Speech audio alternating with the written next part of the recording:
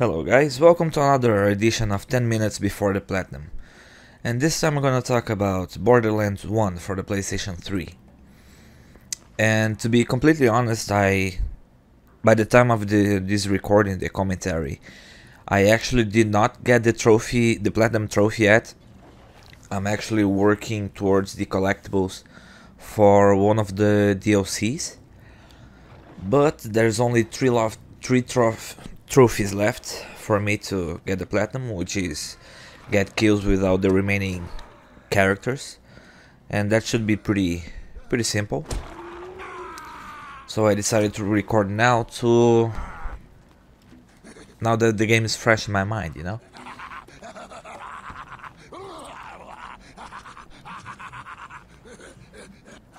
I first played Borderlands 1, I believe it was in 2015, I guess. And actually I did not like the game back then. I don't know what it is, I don't know if I felt the game was a little bit slow, or maybe the initial missions were kind of boring, too much backtrack and kind of like that. All I know is that I got a few trophies, I played a little bit, maybe 1-2 days, and then I kinda gave up on the game. And it was at the end of 2019 when I decided that I wanted to let me put this on quotes, like I wanted to clean my profile. And by clean I mean get the trophies on games that it's kinda there, you know, that I kinda gave up one time and now I'm trying to get more trophies on it. Sorry about that. So Borderlands was one of these games, and what I used to help me with that is that feature on PSN profiles that it tells you the easiest trophies you have in your profile that you have yet to earn. And in the first page, like the top 10 trophies, let's say 4 or 5, the easiest one were from Borderlands. So I decided, fuck it, I'm gonna give that another try. I decided to make the same character, the same class, which is the Mordecai, the sniper. And let me tell you, I'm really considering get the game for the PlayStation 4 now. I don't know what happened. I don't know if I'm in a different state of mind. I don't know. All I know is that Borderlands is a game that I now like very much.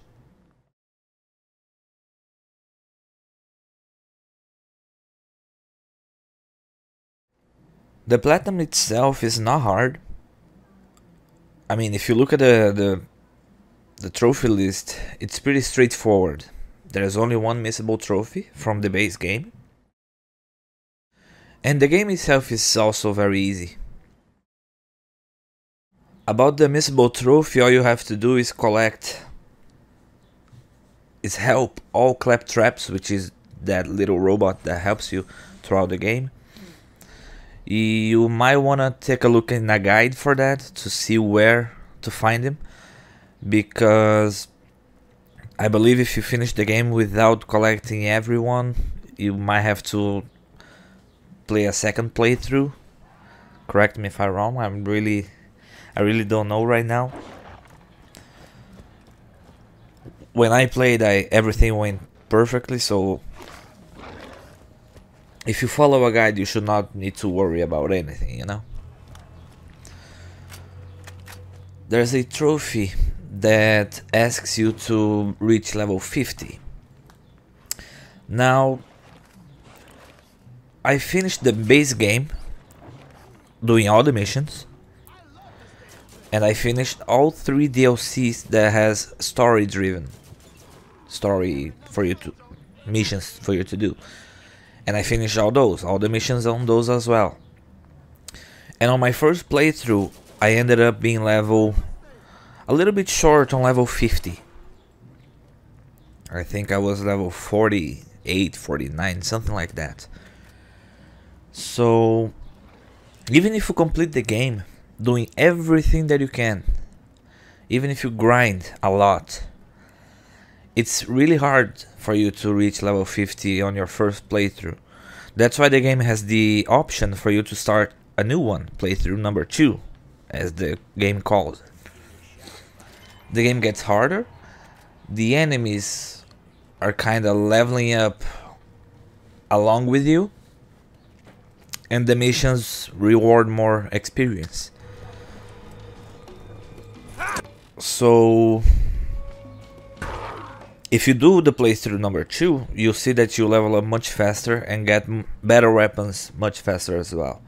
So I recommend, if you want to level up faster, I recommend that you start playthrough number 2 as soon as possible.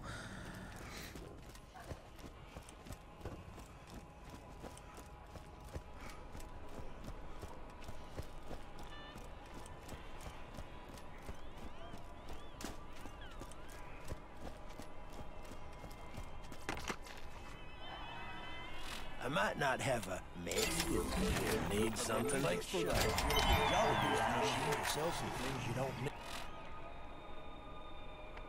You didn't buy first aid kits, do you?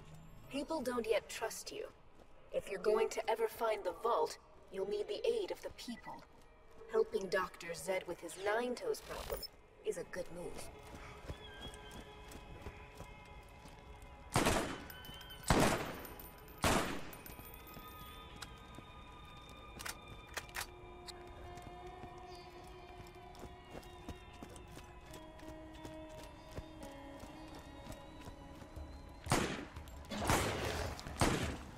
If you complete the main missions, doing everything that you can, exploring every area, killing every enemy, doing every missions, it's probable that you end up being on level 34, 35.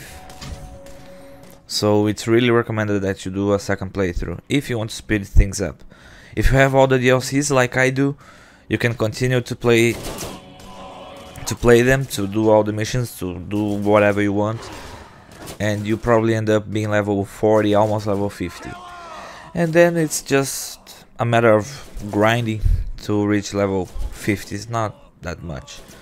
But if you're like me and you want to do 100%, then definitely you want to start playthrough number 2, because in one of the DLCs there's a trophy where you need to reach level 61, and that can take quite a while.